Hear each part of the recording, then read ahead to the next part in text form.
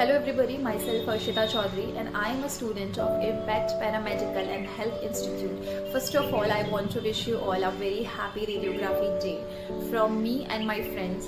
And today we are going to give you a beautiful presentation on this day. So do watch it and thank you for your love and patience. World Radiography Day is celebrated on 8 November each year. The date marks the anniversary of discovery of X-radiation by Sir William Röntgen in 1895. Radiographer worldwide can use this day to promote radiography as a career opportunity and as a vital contribution in modern healthcare. Also, it is a great opportunity to generate a public awareness about the radiation therapy and about the X-radiation.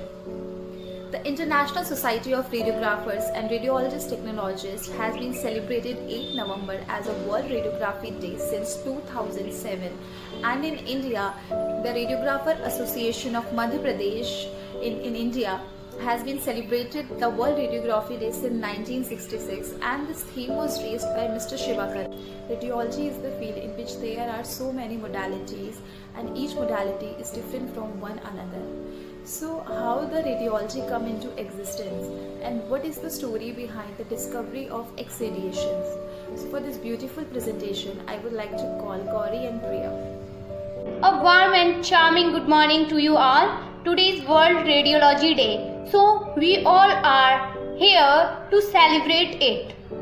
I am Priya Bhardwaj. I am pursuing my Bachelor in Radiology and Imaging Technology from Impact Paramedical and Health Institute. Hi, I am Gauri Prasad, pursuing Bachelor's in Radiology and Imaging Technology from Impact Paramedical and Health Institute. Today, we both are here to tell you the story behind how X-rays are discovered. So, let's have a look. Wilhelm Conrad Röntgen, the father of radiology, discovered the X-ray. He was a German physicist. It happens long back in 1895 when Röntgen was playing with a Crookes tube. A Crookes tube is a cathode ray tube which consists of a cathode and an anode and is connected to a power supply.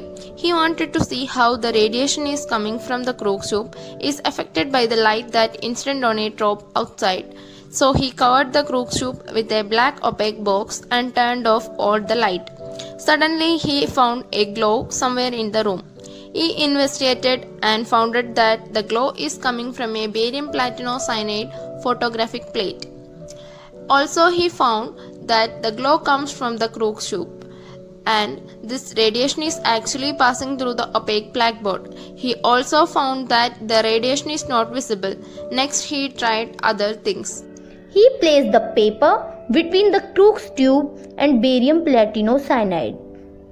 Then he observed these rays passed from the paper.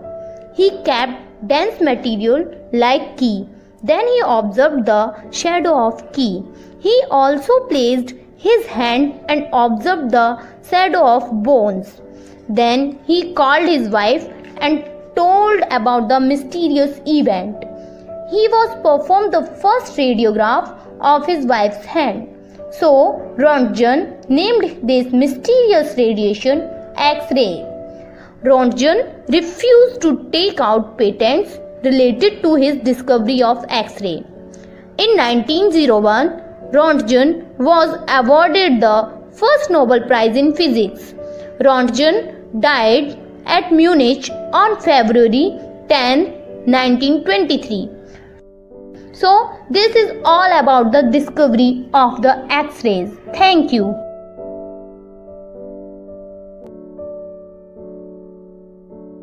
Hello everyone, my name is Devanand Gaikwad from Radiology 3rd Sem.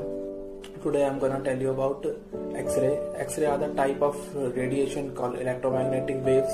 X-ray imaging create picture of inside of our body. This imaging shows the part of our body in a different shades of black and white. This is because different tissues absorb different amount of radiation. Calcium in bones absorb X-ray the most, so bones look white. Fat and other soft tissues absorb less and look grey. Air absorbs the least, so lungs look black. The most familiar use of X-ray is checking for fractures, but X-ray are also used in other ways. For example, chest X-ray can spot pneumonia. Mammograph use X-ray to look for breast cancer. When you have an X-ray, you may wear lead apron to protect certain part of your body. The amount of radiation you get from an X-ray is small. For example, the chest X-ray gives out the radiation dose similar to the amount of radiation you are naturally exposed from the environment over 10 days. Hello everyone, my name is Isha Alam and I am doing BSc Radiology in Impact Paramedical and Health Institute. So today I am gonna tell you about the lead apron. So that's how the lead apron looks like. So lead apron is very important part in the field of radiology.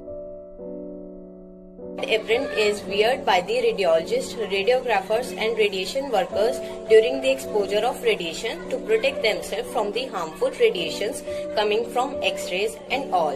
So lead apron is basically made up of rubber from the outside and from inside it is made up of lead.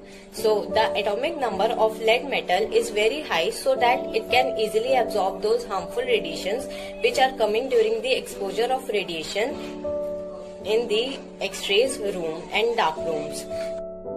So in hospitals during many processes like CT scans, X-rays, MRI, fluoroscopy, the lead apron is worn by the radiation workers to protect themselves and to protect skin and the internal delicate organs of the radiation workers from those harmful radiations. The lead apron size is about approximately 7 pounds and its thickness is about 0.25 mm. And it is very important to hang those lead aprons in the hangers after the exposure of radiation and not to fold it, because after the folding it may cause some rupturing sites and these rupturing sites may allow the entry of harmful radiations through those sites and may cause harm to the skin and may cause skin cancer. So it is very important to be clear about the lead apron. So that's all about the lead apron. Thank you. Hi, this is Pranjal Upadhyay from Impact Paramedical and Health Institute. So today my topic is CT scan, which is also known as computed tomography, referred to a computerized X-ray imaging procedure in which a narrow beam of X-ray is aimed at a patient and quickly rotated around the body, producing signals that are processed by the machine's computer to generate cross-sectional images or slices of the body. These slices are called tomographic images and contain more detailed information than conventional X-rays. When a number of successive slices are collected by the machine's computer, they can be digitally stacked together to form a three-dimensional image of the patient that allow for easier identification and location of basic structure as well as possible tumor or abnormalities. Thank you. Good morning friends, my name is Rahat. I am doing BSc Radiology from IPHI. Here we are going to discuss about the role of radiographer. Firstly, the radiographer is also known as radiographic technologist, RadTech, X-ray technician. Now we are going to discuss about the role of radiographer. Radiographer create an image of internal body structures, take care of a radiographic examine room, patient care, produce the diagnostic media, and safety and the correct use of diagnostic equipment is also supervise student and assistant. Thank you.